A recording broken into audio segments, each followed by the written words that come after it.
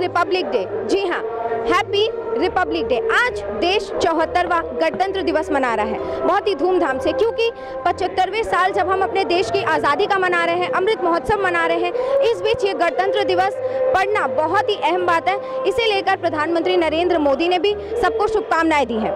हालांकि दिल्ली में जो परेड हुआ है वहां राष्ट्रपति जाकर सलामी लेते हैं, लेकिन हर राज्य के गवर्नर अपने जाते हैं, झंडा फहराते हैं। जैसा कि आप देख रहे हैं, आज हम उपस्थित हैं रेड रोड पर, जहां पर गवर्नर आए, झंडा फहराया और यहां पर परेड भी हुआ।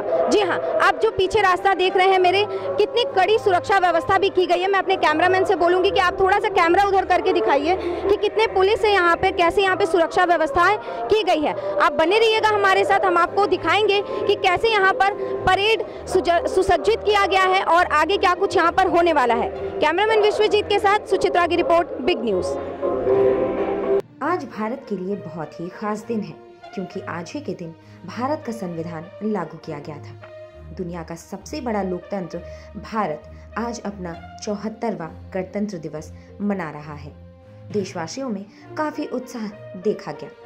वहीं महानगर कोलकाता के राजपथ पर यानी रेड रोड पर गणतंत्र दिवस के मौके पर आयोजित हुए परेड में शामिल हुए राज्यपाल डॉक्टर सीवी आनंद बोस। उन्होंने तिरंगा फहराकर कार्यक्रम की शुरुआत की। इस दौरान मुख्यमंत्री ममता बनर्जी के अलावा जल, थल और वायु सेना के शीर्षस्थ अधिकारी और कई अन्य गणमान्य लोग उपस्थित थे। राज्यपाल ने तिरंगा फहराया और राजपथ पर जवानों की परेड की सलामी ली। इसके अलावा कई लोक कलाकारों ने राजपथ पर अलग अलग तरह के लोक नृत्य और गायन का प्रदर्शन किया। रेड रोड पर चारों ओर सुरक्षा की कड़ी व्यवस्था की गई थी। वहीं रेड रोड पर चल रहे परेड और कार्यक्रम के बीच बिग न्यूज जायजा लेने के लिए रेड रोड पहुंची। देखिए वहां पर क्या कुछ कार्यक्रम की व्यवस्था की गई थी। একেবারে পুরো ভাগে খোলা জিপে দাঁড়িয়ে আজ এই কুচকাওয়াজের নেতৃত্ব দিচ্ছেন parade commander brigadier Rajkumar Singh, deputy general officer commanding headquarters Bengal sub area and station commander Kolkata. অভিবাদন জানাচ্ছেন মাননীয় রাজ্যপাল doctor CV Ananda বোসকে। Smartly saluted is the parade commander today, Brigadier Rajkumar Singh.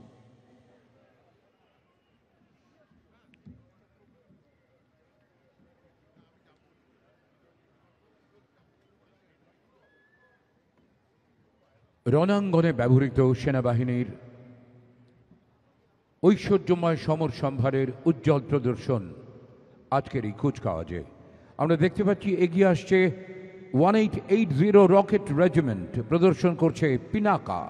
ভারতেই প্রস্তুত 214mm multi launch rocket system Pinaka সমতলে 37.5 kilometre আর পর্বতাঞ্চলে 50 kilometre দূরত্বে লক্ষ্যভেদ করে শত্রুপক্ষকে ঘায়েল করতে পারে। অভিবাদন জানাচ্ছেন major Manjit Mudgal. Major Manjeet Mudgal is leading the contingent of Pinaka multi-barrel rocket system of 1880 Rocket Regiment. State-of-the-art, indigenously produced by the DRDO. There are 2 pods in each launcher with capacity to fire 12 rockets in one salvo. Maximum range is 37.5 kilometers. This war equipment enhances the firepower of our army. 1880 Rocket Regiment is recipient of 1 Sena Medal and 20 Commendation Card.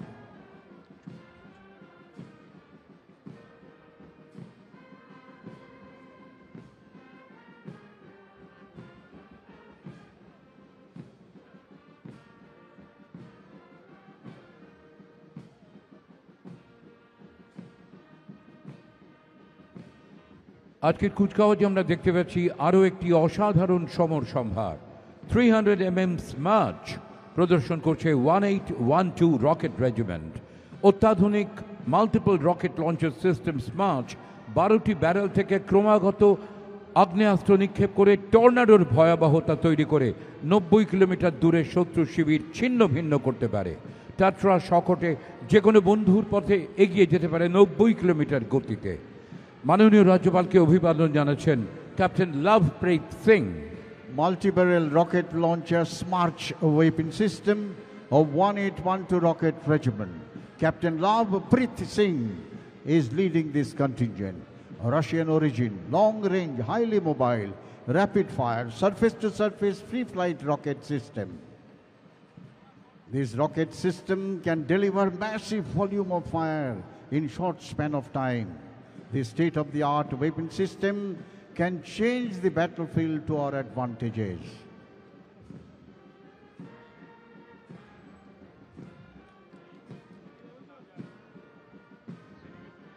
দেখতে পাচ্ছি এগিয়ে আসছে 1811 medium regiment, প্রদর্শন করছে অসম্ভব হালকা M777A2 ultra light howitzer কামান। 30 kilometre দূরে গোলা নিক্ষেপ করতে পারে।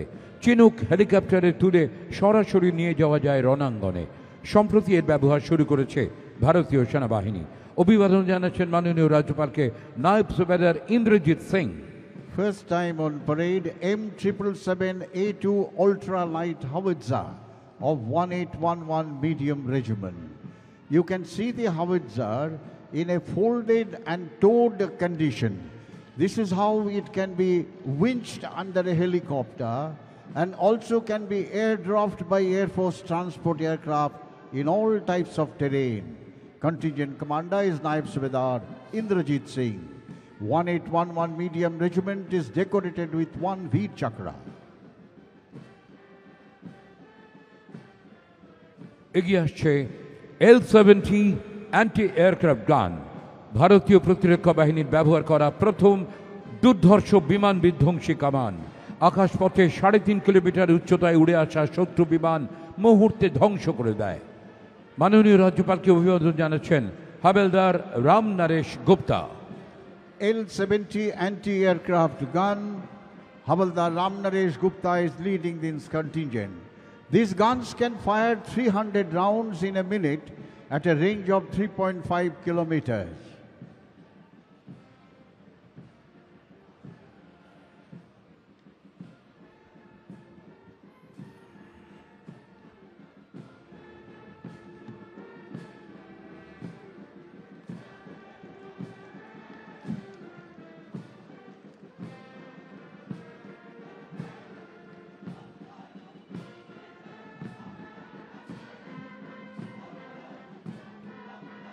ভারতীয় সেনাবাহিনীর দৃপ্ত পদধ্বনিতে মুখরিত ঐতিহাসিক রেড রোড অনবদ্য শারীরিক ছন্দে শৌর্যে বীর্যে ক্ষিপ্রতায় এগিয়ে আসছে 11 প্যারা এবং 21 প্যারা স্পেশাল ফোর্স কমান্ডো বাহিনী। এইসব জওয়ানদের ভূমিকা রণাঙ্গনে অপরিহার্য। ডাবল ট্যাঙ্ক কুইক মার্চ করছেন তারা। কদম বড়ে যা, পিছে হটনা কাম নেই, আগে বড়ে যা। নেতৃত্বে লেফটেন্যান্ট অমন প্রকাশ। Lieutenant Aman Prakash is leading the contingent of the Para Special Force, comprising of troops of 11 and 21 Para Special Battalion. These men are no ordinary soldiers. They are tasked with missions such as special operation behind the enemy lines. They are commandos, a son, a brother and a friend of our nation. Nation value their sacrifice.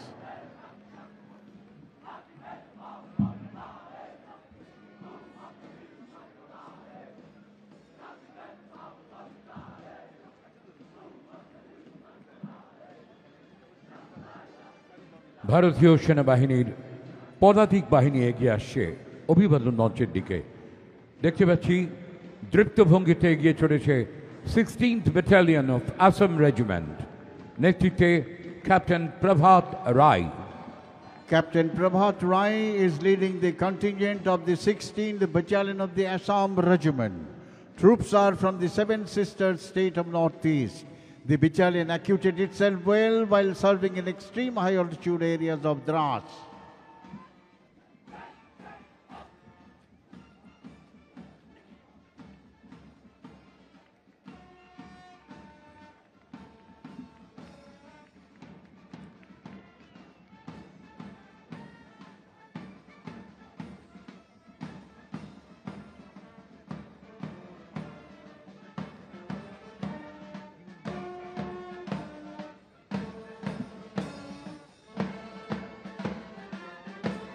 অভিবাদন মঞ্চের দিকে এগিয়ে চলেছে 58 battalion of Gorkha training centre military band, নেতৃত্বে নায়েব সুবেদার Umesh Kumar Singh.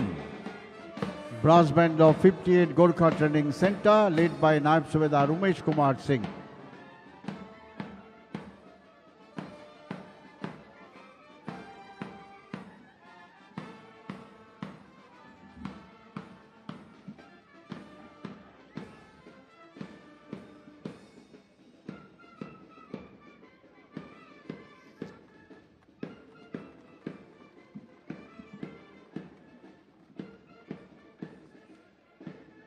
Red রোডের বুকে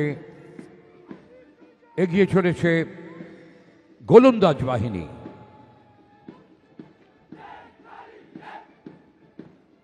Captain Tasi Nobru is leading the contingent of 23 Artillery Brigade. Artillery plays a very important role in all operations of war. Without the fire support of artillery, no operation can be launched or progress. মাননীয় রাজ্যপালকে অভিবাদন জানালেন captain Tashi নোটবু।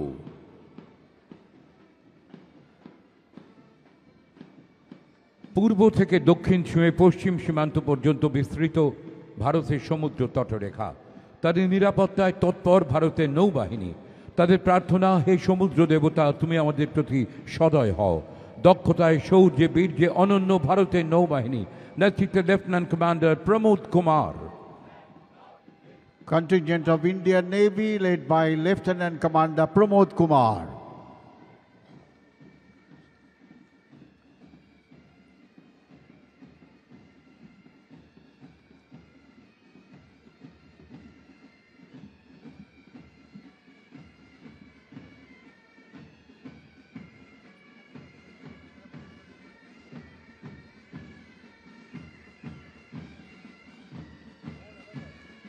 আরও একটি সম্মিলিত pipes and drums অভিবাদন মঞ্চের থেকে এগিয়ে চলেছে।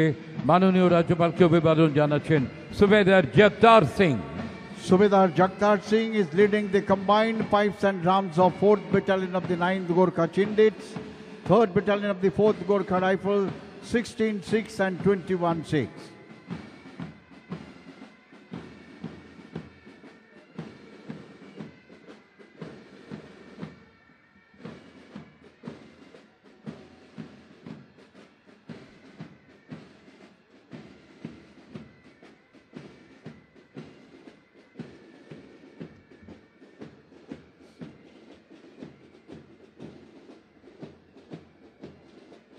সামরিক বাহিনীর তিনটি শাখা, তিনটি উজ্জ্বল শাখা, পদাতিক বাহিনী, নৌবাহিনী, দেখতে পাচ্ছি এগিয়ে আসছে আমাদের বিমান বাহিনীর সদস্যরা।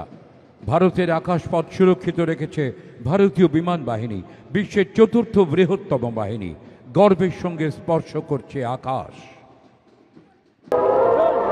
तो जैसा कि हम आपको रेड रोड से सारी खबरें दे रहे थे और अब आपको बता दें कि यहाँ पर परेड खत्म हो चुका है, इसलिए आप पीछे देख सकते हैं यातायात यहाँ से शुरू कर दिया गया है। पीछे कितनी सारी गाड़ियाँ आ रही हैं, जा रही हैं।